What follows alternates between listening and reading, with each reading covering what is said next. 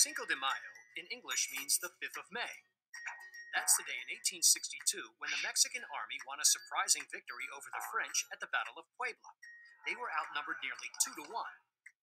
Many people think Cinco de Mayo celebrates Mexican independence, but that's not actually true. Mexico had been independent from Spain since 1810, but was unable to pay its debts to Europe. France saw an opportunity to move in and claim territory. 6,000 French troops set out to attack Puebla, a small town in eastern Mexico. But an underdog force of about 2,000 loyal Mexicans defeated them. Their heroism was a source of great pride for the people of Mexico.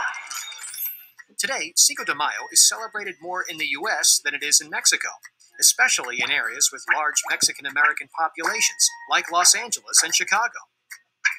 It is celebrated with Mexican food, mariachi music, dancing, and other special customs. Cinco de Mayo honors the strength and courage of the Mexican people at the Battle of Puebla, and a victory that seemed impossible.